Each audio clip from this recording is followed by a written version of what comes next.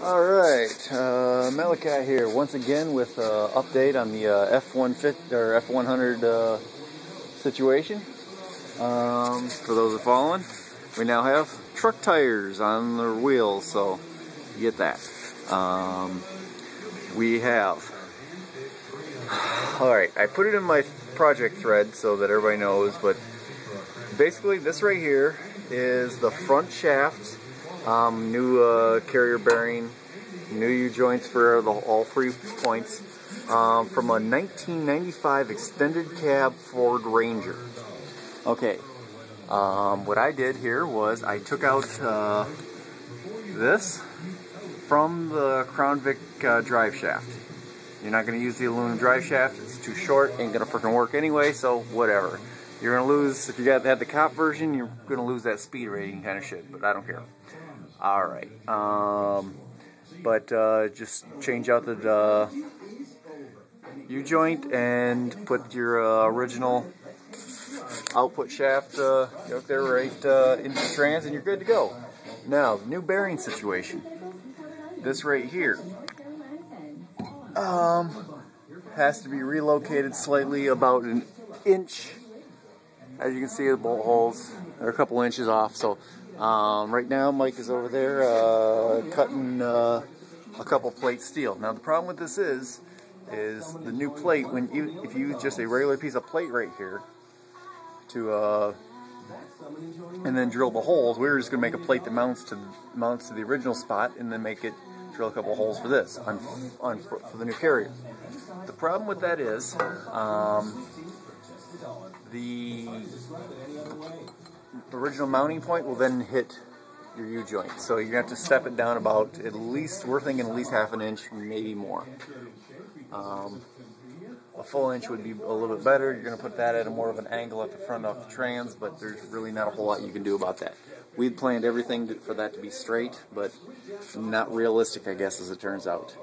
The second part of this shaft, this is brand new. This was custom made by a guy named Dave at Dave's Drive Shaft in Nashville. This is the original Crown Vic mating piece going to the rear diff, although it appeared to be the same basically as the Ranger one, so whatever. Well, I still use the cop one because why not, from the Crown Vic.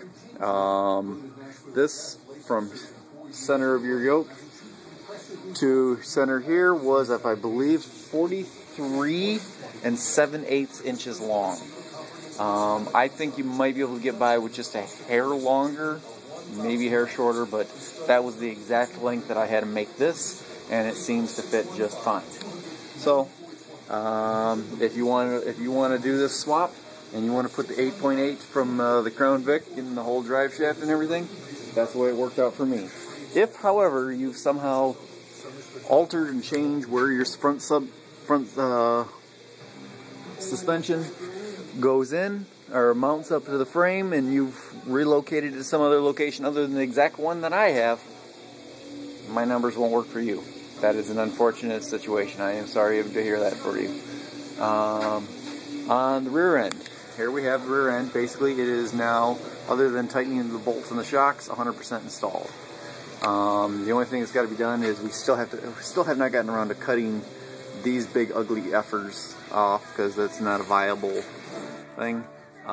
These were a couple 12-inch shocks. Bought them from Speedway, whatever the heck it is, Speedway Motors or something like that. That place. Anyway, bought a couple of brackets from here. These come from Summit Sports or Summit Motor, whatever, and a couple of just generic upper shock mounts. I wanted short ones for the top and ones that were a little long, because it allowed me to kind of play with where I put them. As you can see, that all works. From previous videos, we now have the sway bar installed.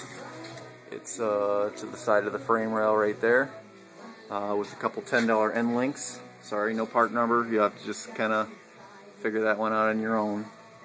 But yeah, there you go. A couple things will need to be done. You need to take these old hangers from the old muffler off.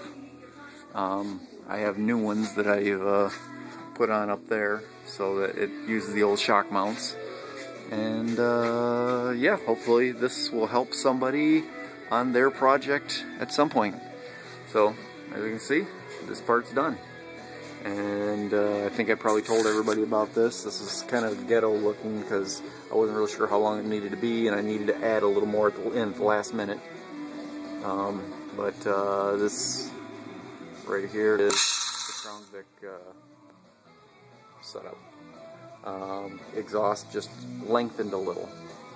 So, good luck to anybody else doing this. If you got any questions. Oh yeah, and I will measure the, I guess he wants from here or up the, either up the bottom edge of the fender or here to the center of the wheel, so I'll have to measure that and see where it sits once the vehicle's down on the ground, just to let people know what some of your drop might actually be.